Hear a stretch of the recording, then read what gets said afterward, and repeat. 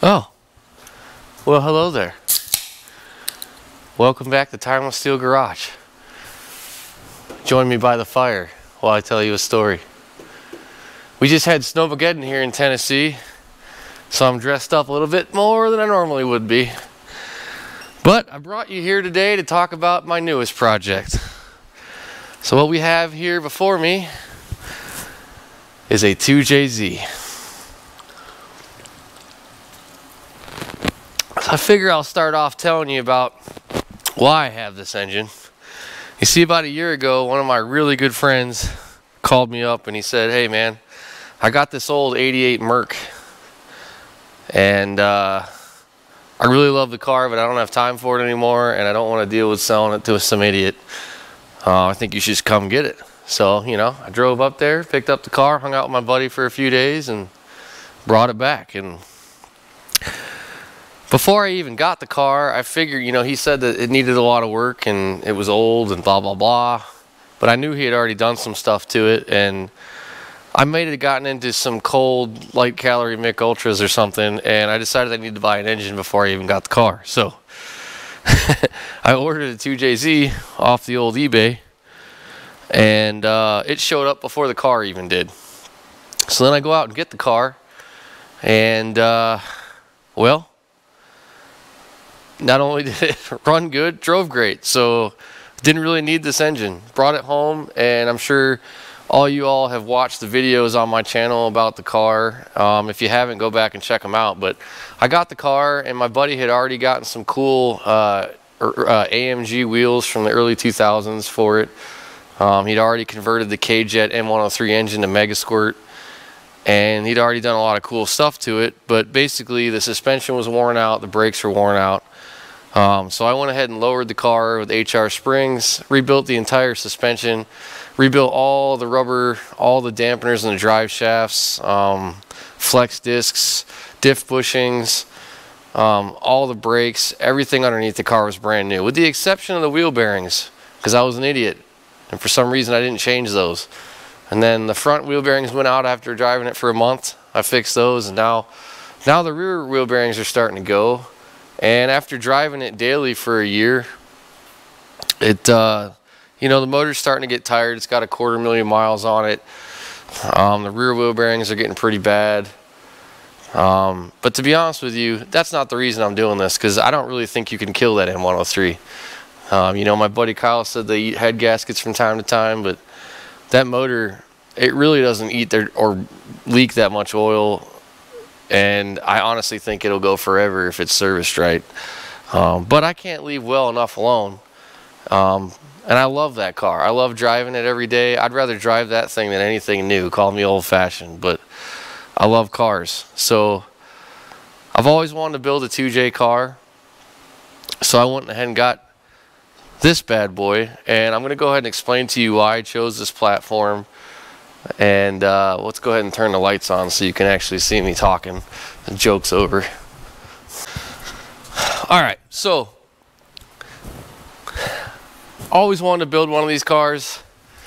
You know, I graduated high school the year that the original Fast and Furious came out, and I hated those cars back then, but I'd be lying if I didn't think that Supra was cool.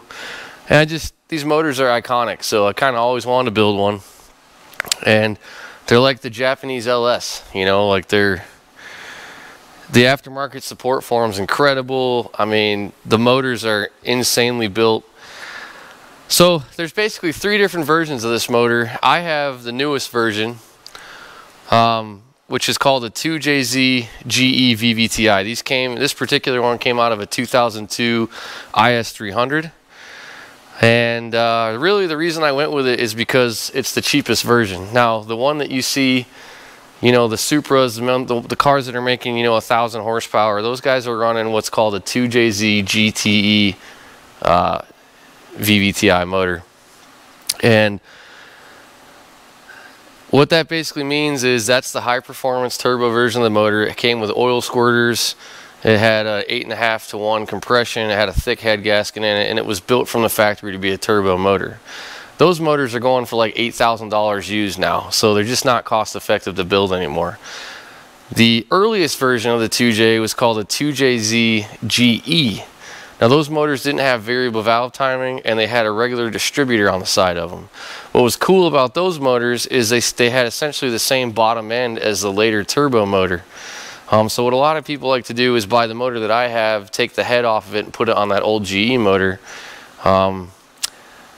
And this motor, really the only difference between my motor and a GTE turbo supra motor is it has different pistons, different rods, and it has a thinner head gasket. Now, when Toyota built the IS300, they wanted to use the same proven engine they had been running, but they didn't want to turbo it. So to make up for that power, they put higher compression pistons in it, and they put a higher compression head gasket in it, a thinner head gasket. Other than that, the block is the same, the crank is the same. It doesn't have oil squirters, but a lot of people that build the turbo motors delete the oil squirters anyway. So really, it doesn't matter which version of the engine you get. If you get it out of a junkyard, you can build it. Now, these motors, the VVTI that I have, the GE VVTI, the rods are super thin compared to the turbo motors, and they're really, the accepted horsepower number that they can handle is about 450 horsepower. Now, my goal with this engine is not to go crazy. I want about 400 horsepower, 350 to 400 horsepower. I want reliable. So I'm going to run a Toyota Supra Aristo ECU. I got one off eBay for like 300 bucks. I'm going to convert this to a turbo. I'm going to pull the head off of it. I'm going to change the valve guides, or the valve seals. I'm going to put a thicker head gasket on. I'm going to put the Supra head gasket on it to bump the compression down to about 9.2 to 1. I'm going to replace everything else, the accessory drive, the timing belt, the oil pump, the water pump. I got to drill and tap the oil pan so I have a feed to drain oil into the turbo, from the turbo. I went ahead and I picked up a Supra GTE Aristo upper intake and a throttle body. And I also went ahead and got a Toyota Supra Aristo automatic 4-speed with overdrive. It's got the J3 stamp on it, which means that this A340 will do about 500 horsepower. So there it is. That's the drivetrain for the Merc. I've already got it initially torn down, and really only thing I'm going to be using that I've taken off the motor so far, I'll probably use the starter. I'm going to use the lower intake, the lower G intake. I may use the stock fuel rail.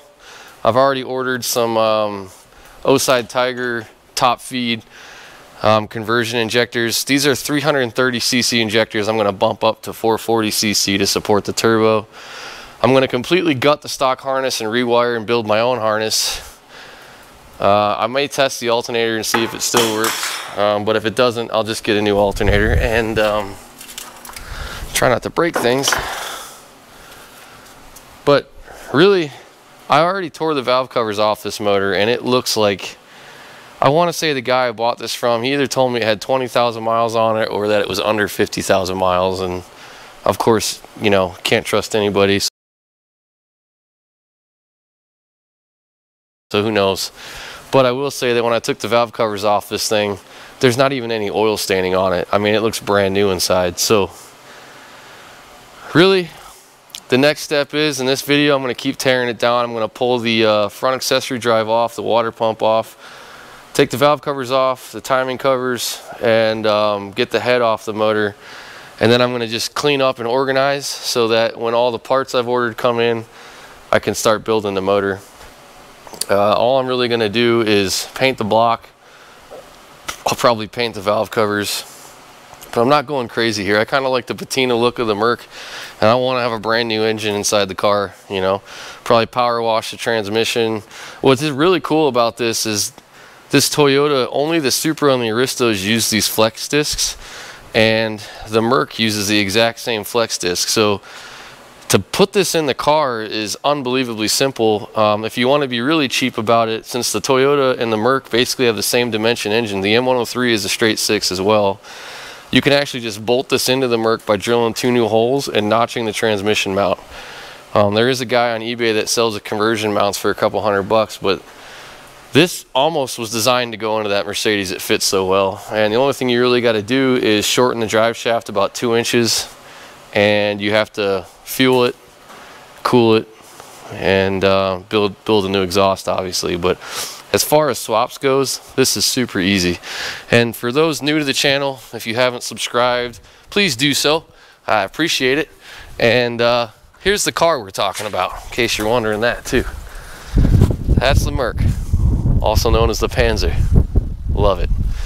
So all right, let's go ahead and start tearing this motor down and get to it, eh? Well, I think I got the timing cover just kind of sitting on here right now. Well, no, it looks like I did have it loose. Let me grab some tools here. Now, I don't have this motor set at top dead center, so before I start doing anything crazy, I'm just going to take the valve covers off. Timing cover, simple stuff. And then I'm going to have to set the motor to top dead center. Now, these motors are kind of funny in that they have a top dead center 0 degree timing mark, and then they have what's called a sub timing mark, which is 60 degrees before top dead center.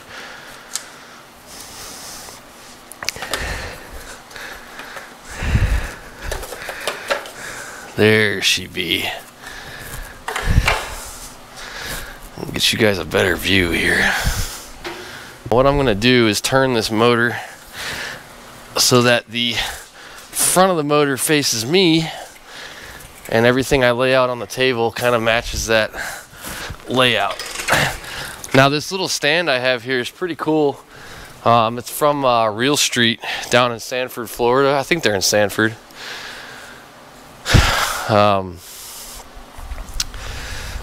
But yeah, they are Jay Meyer down there. You've probably seen him on TV with the roadkill stuff, and they're famous for that 6-second Supra that they have. But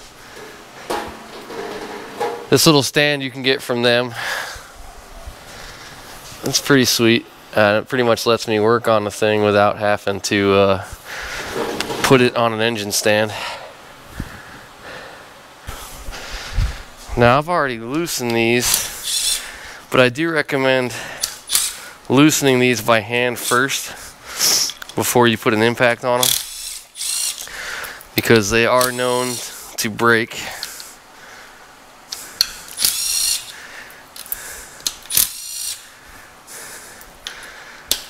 But it is pretty self-explanatory where they go once you take them out, so you don't have to be overly worried about keeping the bolts in order.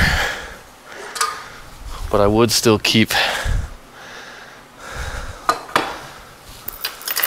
the parts themselves laid out the same so that it all goes back together nicely.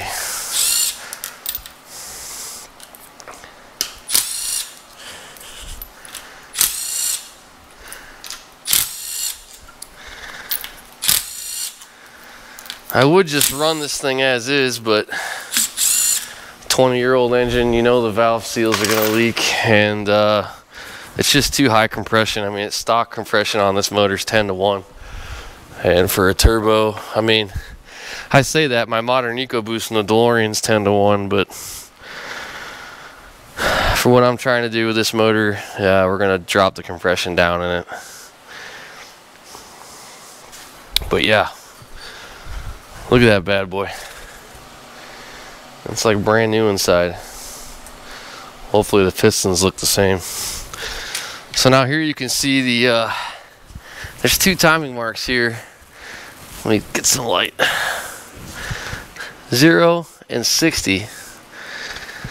Now what the manual says to do is rotate it to 0. If you don't see any timing marks, that means we're 180 out. So then it wants you to rotate it back to 0 and then back it to 60 before you take the cams and everything else off. Right, so we're gonna go clockwise.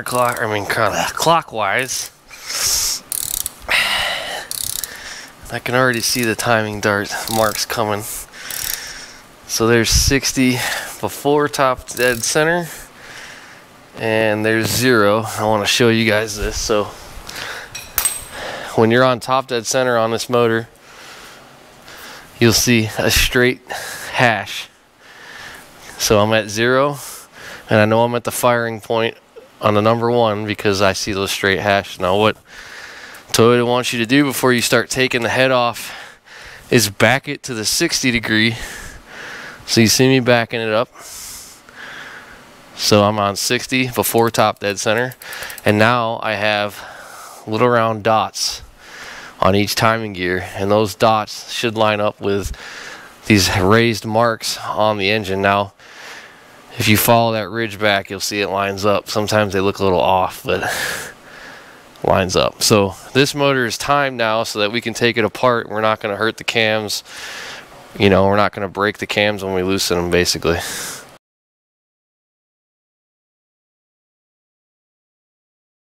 Alright, so I'm just going to start taking stuff off that I know has got to come off. We're going to take the variable valve timing solenoid's oil feed line off. Common thing lost, there's a filter inside here when you pull this bolt off that obviously has to go back in the motor. I think that's another 10 millimeter. If you are not someone that does this often, and even if you are, it's not like I'm the world's 2J expert. It's the first time I'm building one. Put bolts back where you get them from. Then there's no guesswork when the time comes to reassemble. You know, maybe a part you need's back ordered. You think the motor's gonna come apart and go back together quickly, and it doesn't. So there's that little filter right there trying to pop out. And it's 3 degrees outside and my hands are not working properly. It's not supposed to get that cold in Tennessee.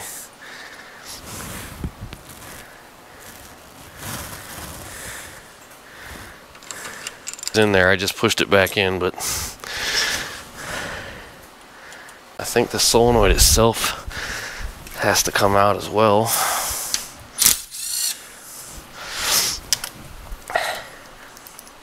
Just leave that loose for now because it's not happy.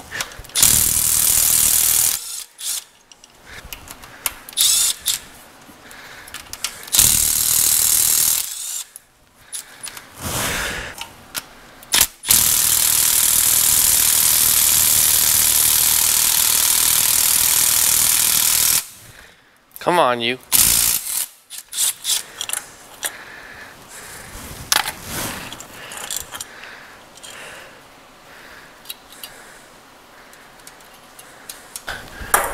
Water pipe is off.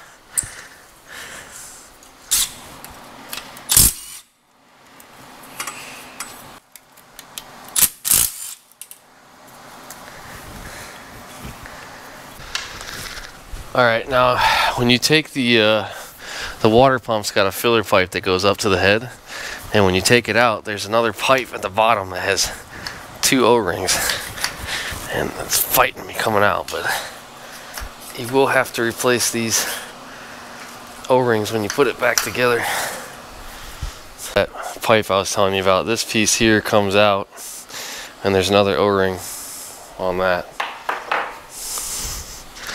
There's also an O-ring right there where it attaches to the head.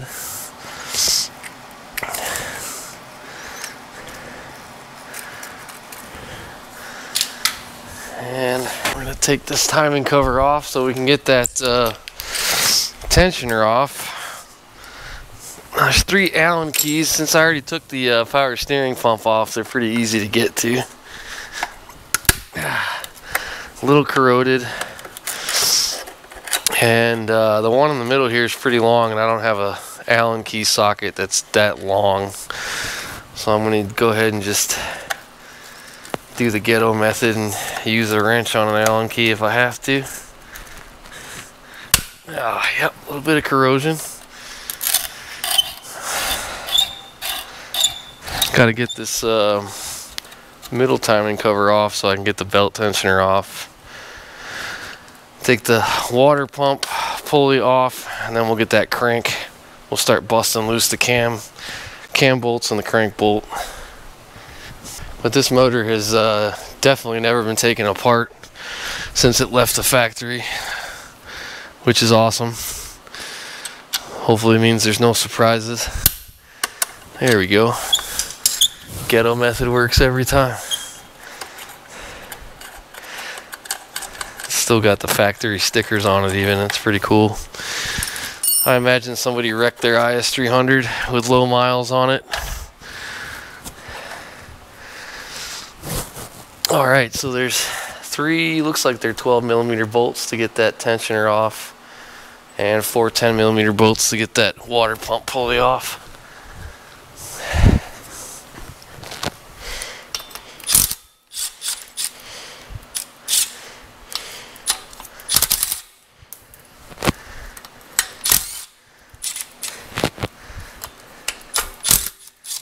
Eureka.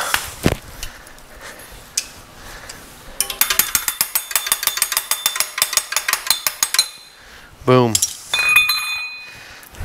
I am feeling under the weather, having a hard time breathing, so hopefully it doesn't just sound like a fat kid breathing in this video.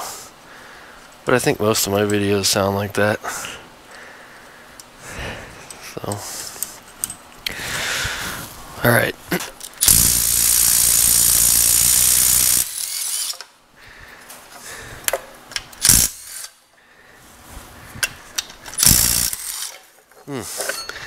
So easy a caveman could do it. Like, even though this motor's low miles, sitting in a junkyard sounds like a skateboard wheel, so you pretty much know you're gonna have to replace all the accessory stuff. And just dropped the bolt down on the timing cover. That's good. Have to.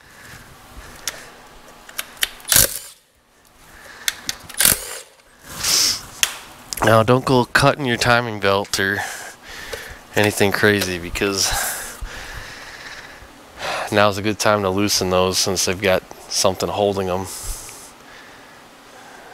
And the question is, do I have an M14 Allen socket? Mercedes rear diff plugs are 14mm, and I have this giant Allen key here, so I just used a 1/2-inch breaker bar to hold the crank in position, and then I just broke them both loose. So anyhow, these are loose now, so I can go ahead and take those off, and we can start taking the crank or the cams apart, get the serpentine belt off, and then goodbye. You have been eliminated. Boom. Yeah, this is definitely a low mileage motor, man. This timing belt, I scored the lottery on this motor, that's for sure. Now when you take the VVTI pulley off, this bolt is just a cover for another bolt, and there's an O-ring right here, washer. It's like an O-ring washer. Like, that'll pop off, but it's just a flat washer with a rubber seal, basically. So then you have to take this bolt out too, which I think is a 10mm Allen socket, but I'll have to double check. And this little guy here was just a 17mm bolt.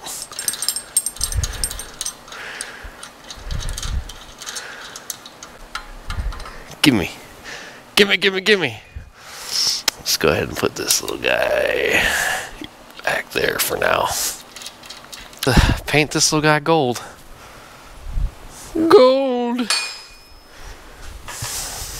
10mm bullets. Some 10mm bullets on your pizza. 10mm bullets. Do I have the right one?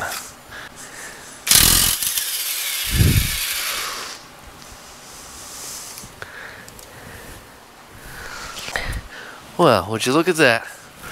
It's a Christmas miracle. Belt guard off.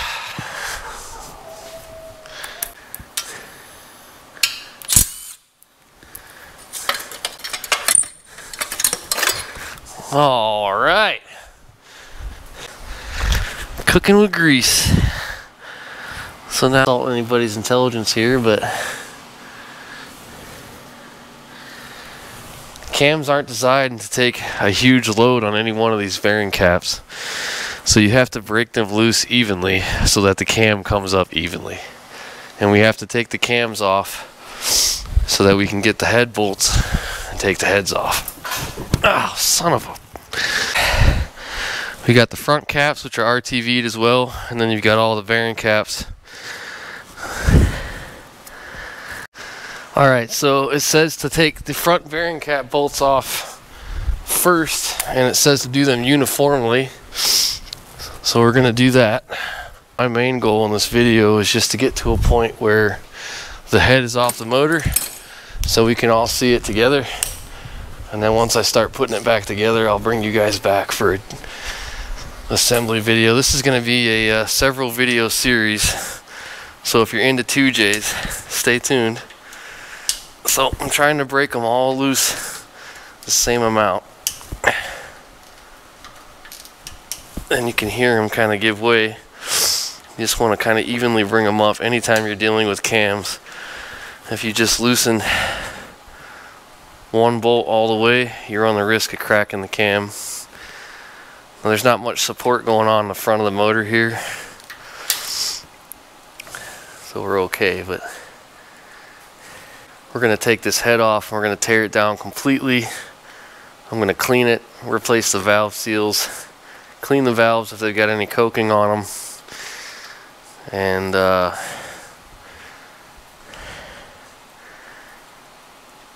put a new turbo head gasket on and reassemble. Lucy in the sky with diamonds. Caps off. There's a couple of Allen keys here that I did not see. That might be why they're not coming off.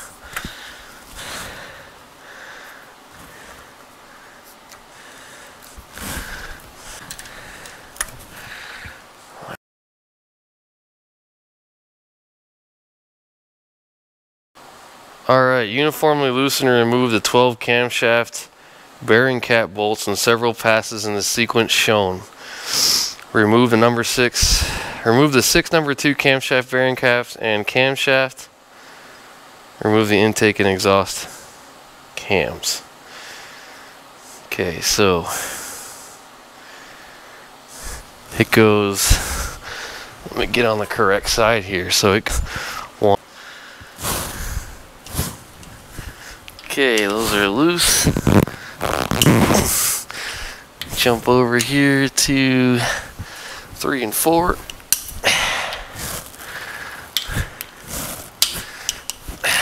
5 and 6. 7, 8. 9, 10.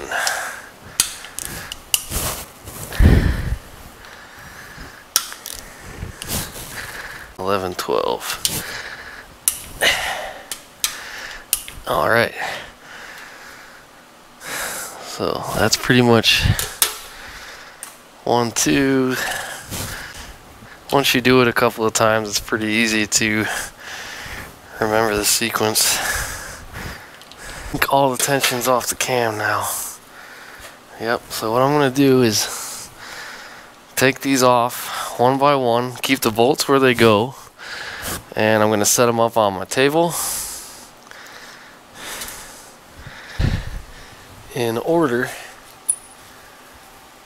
so that we don't screw it up. And by we, I mean me. Ready to come out. Lift it out of its home. Yeah, this cam is in great shape. So we're just gonna lay it on the table.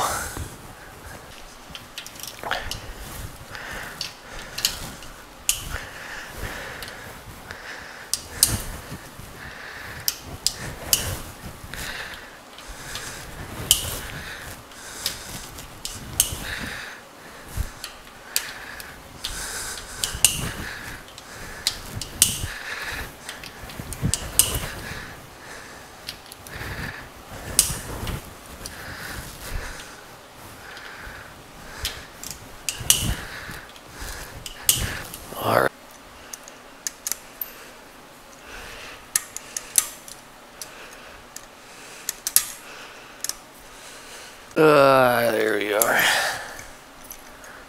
Time for this one to come out now.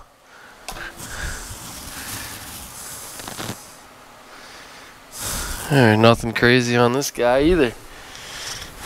Well, same thing with the cylinder head. There's a proper sequence here.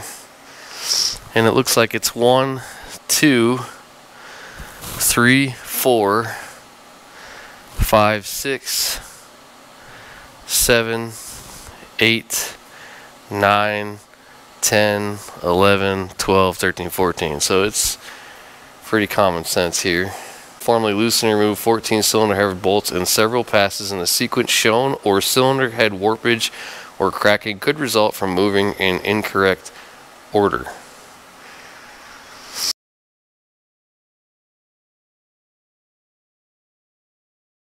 All right, welcome back. Welcome back. Welcome back. I'm out here on a different day because I froze me knickers off the last time I was out here. Heater going here, I think. I actually put some gloves on this time so I don't freeze my hands. So these head bolts are technically a special tool from Toyota. They're actually M10 down in the center 12 spline, and then they taper up to an M12 12 spline, but I'm using a M12 12 spline and there's enough meat in the bolts to get them out.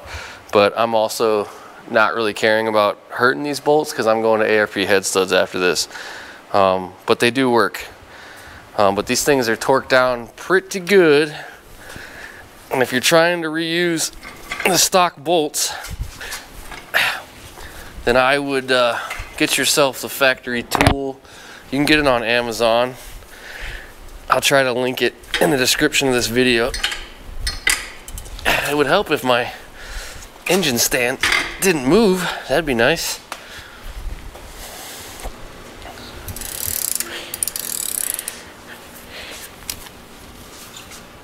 There we go. I'm moving each one of these about 90 degrees as I loosen it.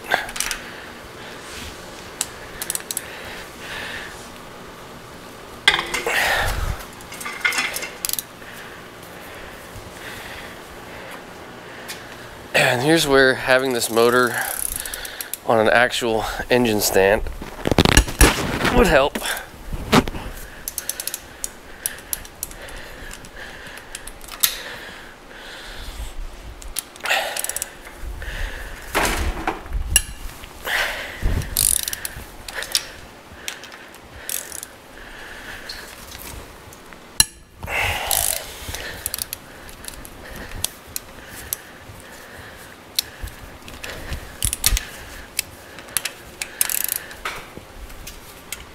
These bad boys have definitely never been off.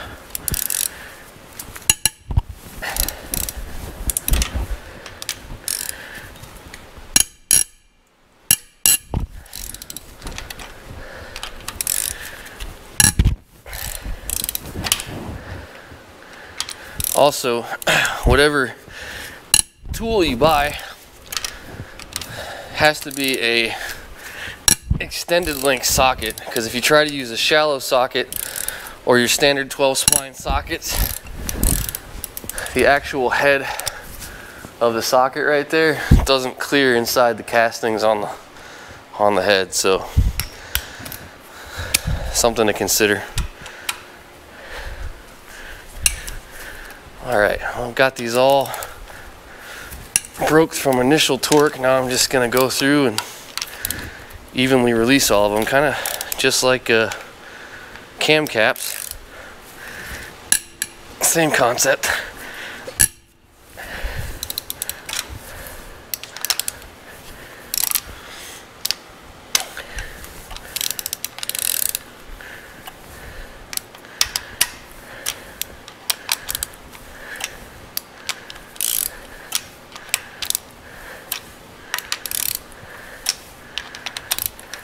All right, well, there's clearly no torque left on these bad boys, so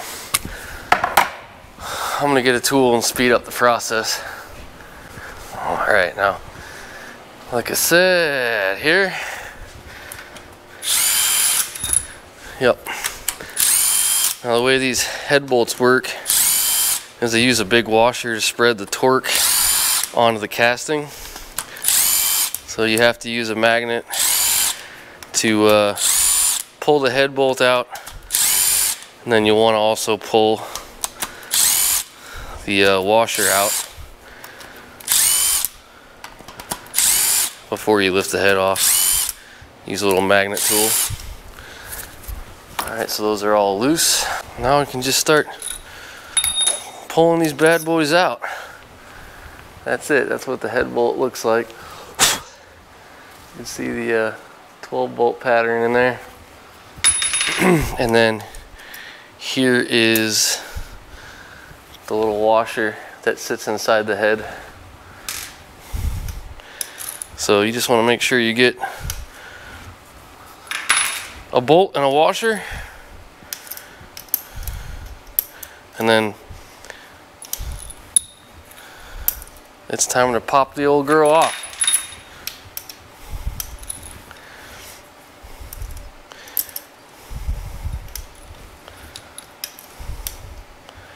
I tell you what, this is my first 2J, but so far I really enjoy working on this motor. It is super simple. I mean, in a lot of ways it feels like I'm working on a old small block, except there's no push rods or any of that crazy stuff. Non-interference motor, pretty cool. Snap the timing belt, doesn't care.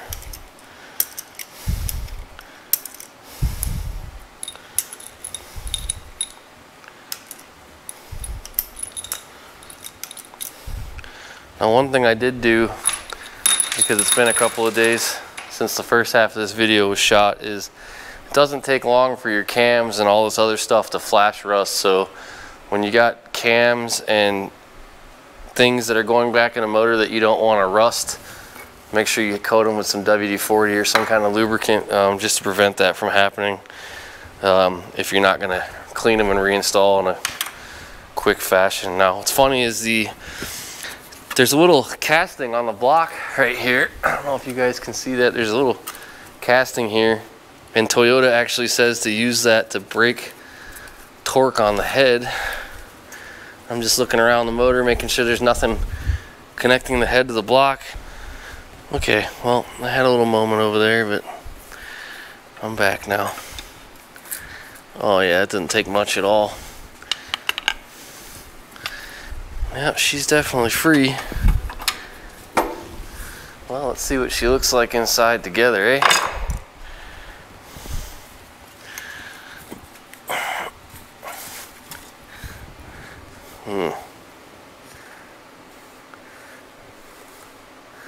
Not too bad, not too bad.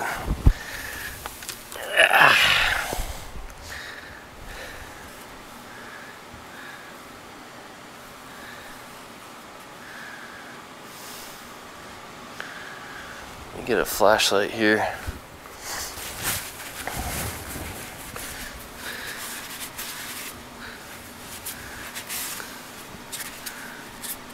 Looks like there was a little bit of water in this cylinder, but that's from me shooting WD-40 in there when it was being stored. I don't think there's any rust marks on the bores.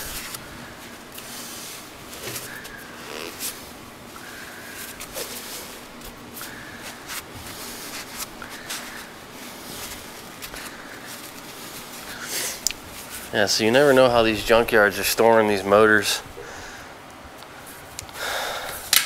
But when I took the spark plug out of the back cylinder here, there was water in the spark plug bore, and that water dropped down on the piston here and just made it rust a little bit, but it wiped right off with a rag, so nothing we're worried about. And that's why I squirted WD-40 down in each of them, just to make sure that we wouldn't have any rust issues once I took those plugs out. But you can see that this stuff's wiping right off. Those cylinder walls look Pretty nice.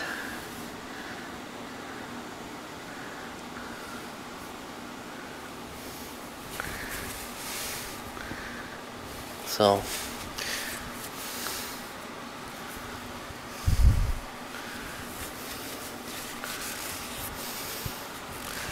take a glove off here and just feel.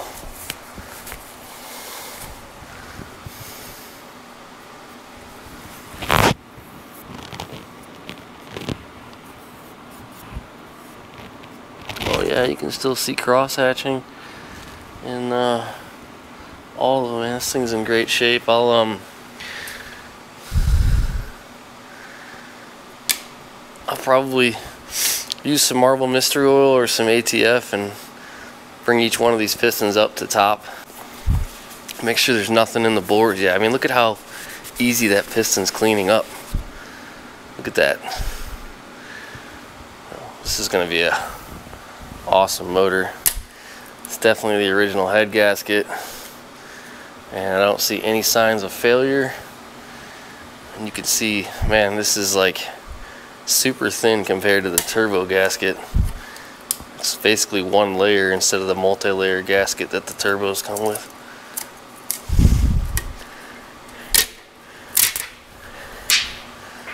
Yeah, super thin. So I'll keep that as a comparison for later, but yeah, man, pretty happy with this thing. I think it's going to clean up nicely. For now, I'm going to put a little bit of marble mystery in each piston, just kind of let it soak.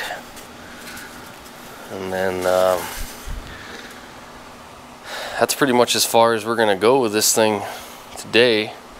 I do want to take the valve. I got to take the oil pan and the lower cradle off because I'm gonna have to modify this. You see that right there?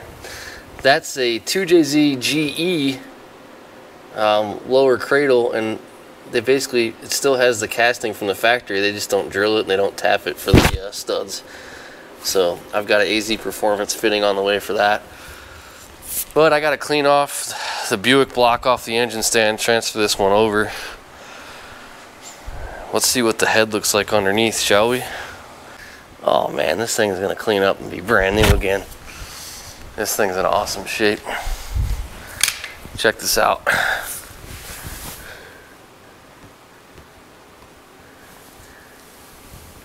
And you can see here exactly what I was talking about.